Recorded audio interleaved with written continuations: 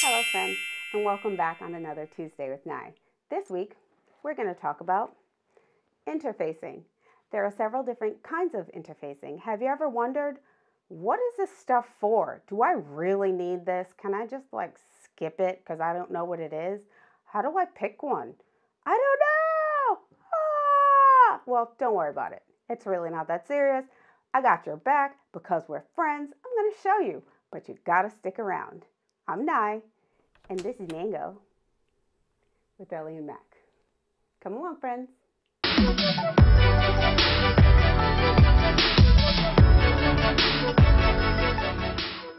So let's talk about different kinds of interfacings. There's a whole plethora of categories that interfacing is used for. It can be used for crafts, apparel, embroidery can be used.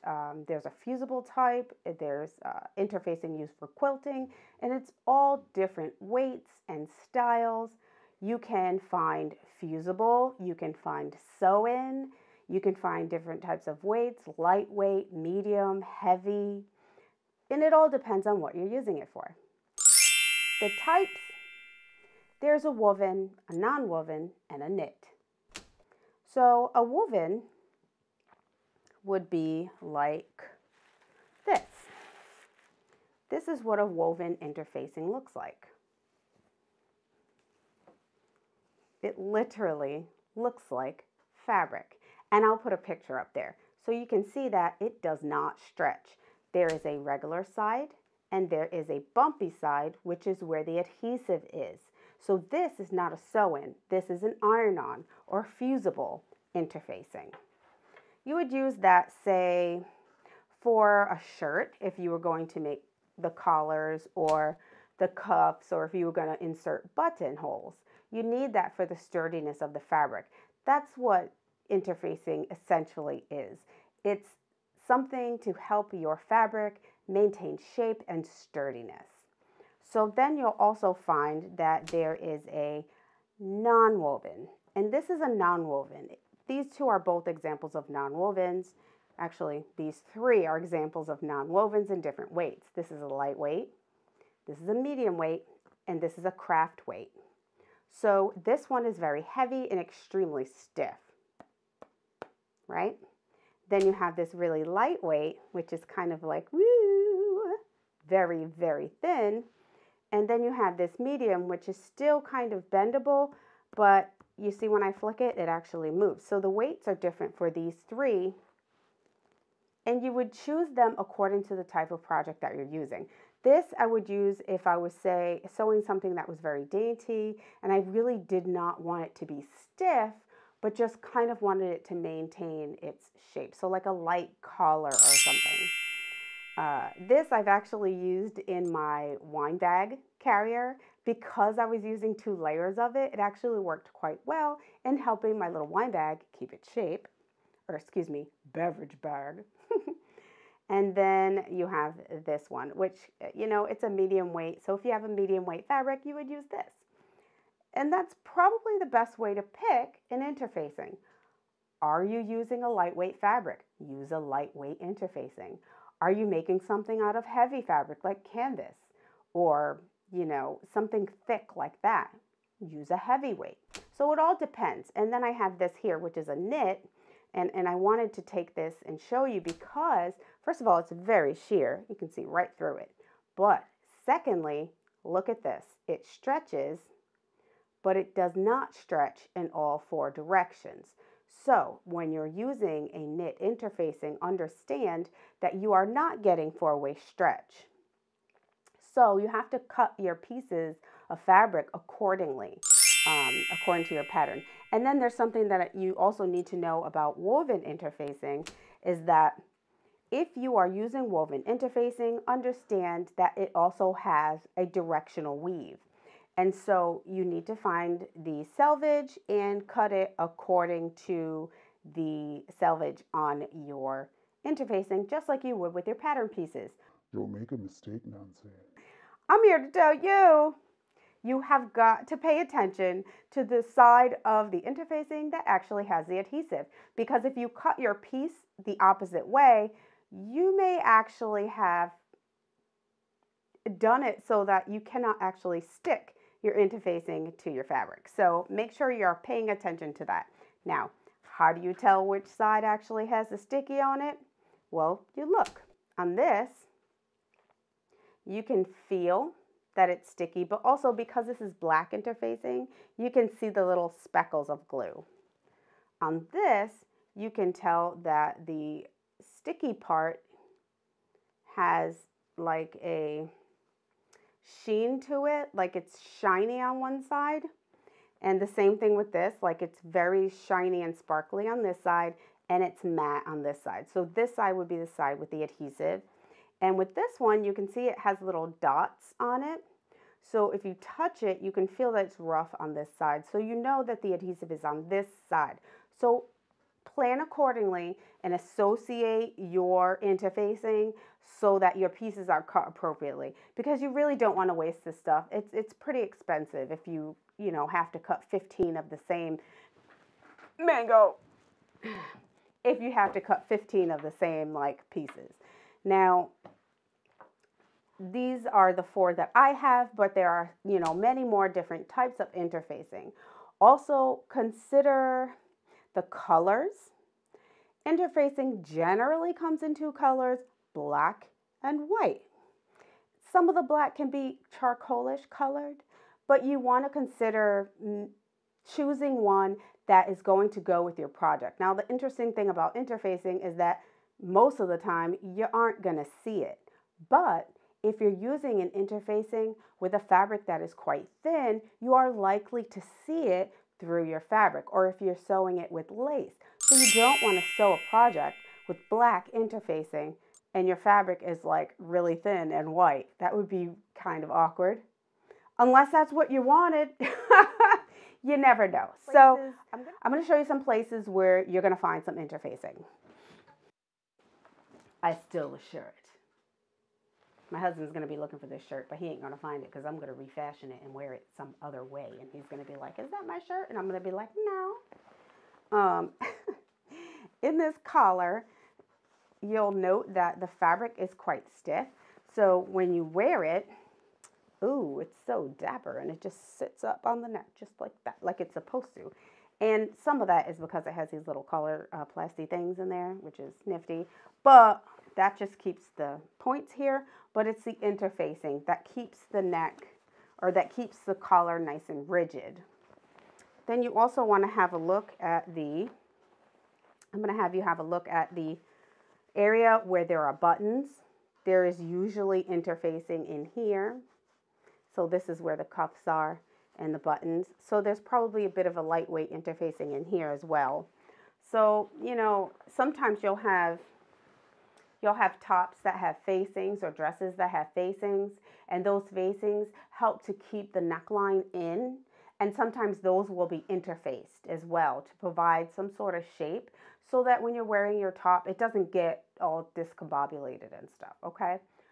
Okay, so now we know all the categories of interfacing, which are apparel, craft, quilting, fusible web, and embroidery. We know how to coordinate our fabric weight with our interfacing, right? We want an interfacing that is either the same or lighter than the fabric that we're using. We know the different types. There is a fusible kind and a sew-in kind. I know I did not discuss the sew-in kind yet, so we're going to discuss it now. Sew-in interfacing is used on fabrics that you cannot iron. You cannot iron.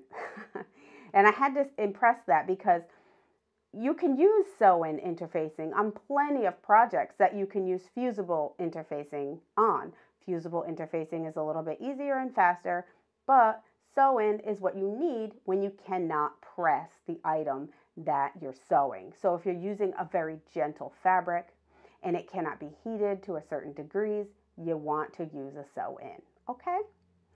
Now, and that would work the same way as you would use your pattern pieces. You would just cut it along with your pattern pieces and sew it in. Or you would do a basting stitch to your pattern piece to hold the interfacing on. So we have woven, non-woven, and knit. Here are some tips for working with interfacing. Try to see if you can find an iron shoe. An iron shoe is essentially a cover that you can put on your iron that protects both your fabric and your interfacing. So you don't have one of those oops moments where you sew your or you press your interfacing to your iron. I've done that so many times and I have cried because getting it off is extremely difficult. You can use one of those. It just goes right on top of your iron and it helps prevent overheating, shine on your fabrics and things of that nature. Or you can just get a simple cotton lightweight fabric and lay that over your interfacing before you press with your iron. That's going to help you out quite a bit. Another tip is, and I actually found this on the TEFLON website, go figure. There is a product called Sewer's Aid. If you happen to have difficulty, and your interfacing really should not stick to your needles, but just in case you're having difficulty with your machine getting through the interfacing, you can use a couple drops of Sewer's Aid in a vertical line down your thread, and it will lubricate the thread as it goes, and that way it won't stick while you're sewing. And so sometimes when we get the little stick in, it causes the skipping and it causes us to want to pull the hairs out of our heads. No? Just me? Okay, then you're better than me. Because sometimes, I got a window right there and my machine, it wants to go out that window. It's going to grow wings, I'm telling you, some days. But yeah, you could just use a couple drops of that. It will lubricate for you and keep it sewing. That's actually a tip from TEFLON. Once you have fused your interfacing, you are not likely to take it apart. Please remember that. So when you're cutting your interfaced pieces and you start to press them, make sure you are pressing them to the wrong side of your fabric. Because if you and when I say wrong side, I mean, the plain side of your fabric. Because if you press it to the decorative side of your fabric, you will never get it off without a fight. And when I say a fight, I mean like Mike Tyson fight. And that fabric is going to win. I'm serious. Follow the instructions for steam and heat settings. Each interfacing roll has a paper that is wound around it. If you don't buy the prepackaged kind and you go to like the store, you'll see that each piece has like this crinkle like paper around it. Read it. Read the instructions so that you learn how to properly use the interfacing. I know sometimes we just want to get it out the way. You don't want to do all these sweeping motions. You just want to press, pick up your iron and move it, and press and pick up your iron and move it. If you don't do it like that, you're likely to get where your fabric will kind of bubble up off of your interfacing and you're going to be like, no, because you can't get it off and now you have to start over again. So please read the instructions and just follow them. No big deal. I know sometimes I tell y'all I like shortcuts because I'm lazy sometimes, but some things you just got to do, okay? Let your fabric rest after you've pressed it. It needs to cool down for that adhesive to stay and for it to have a firm stick. So give it a little bit, a couple minutes, let it cool off a little bit, and then try lifting it up at the edges just to double check that you have heated up the entire piece and that it's very well adhesed to your fabric.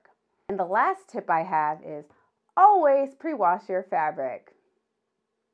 The reason why is because some fabrics come out of the manufacturers with like a residue on it, or it may be pre-treated with something else to protect it for some reason or another. And what you really want is to not have anything between your interfacing and your fabric, because it's going to cause difficulty for your interfacing to stick to your fabric. And nobody wants to deal with that except maybe Nancy.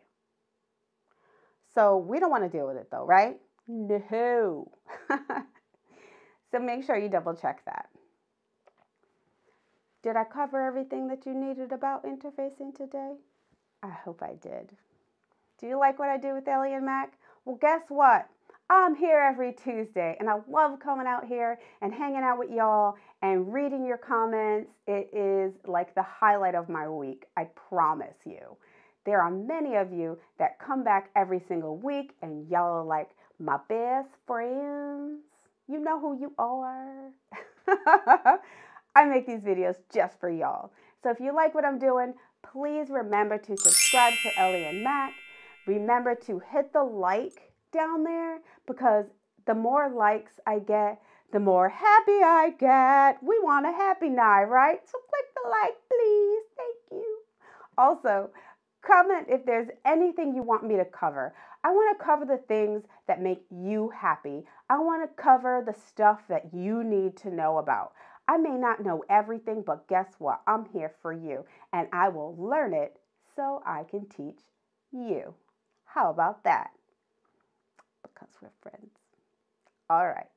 One last note for today. It is the holiday season, and I don't know about you, but this night is super busy. I am going to be taking a little bit of a break this season, but I'll be back after the new year with more sewing tips and fun for you and me to hang out on Tuesdays.